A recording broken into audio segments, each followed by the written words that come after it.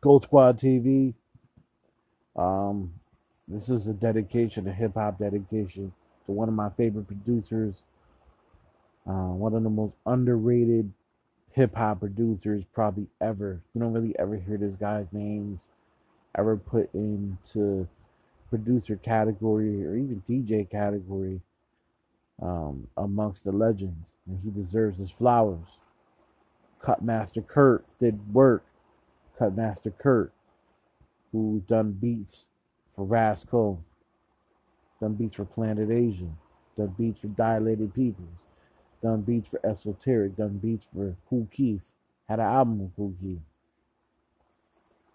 This dude is produced for a lot of legends, a lot of underground legends. Um, he's a great DJ. His cuts on the records are insane. And I wanted to give him his flowers, man, because Cutmaster Kurt's a very underrated producer. My favorite beat he ever made was Work the Angles, Dilated Peoples on the Platform album. That might have been the illest joint on the album. The album's dope, but you got heavyweights like Alchemist and Evidence and Joey Chavez doing beats on.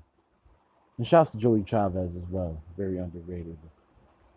You got heavyweights like that working on a classic album like The Platform, but yet Cutmaster Kurt's beat stood out beyond all them dudes.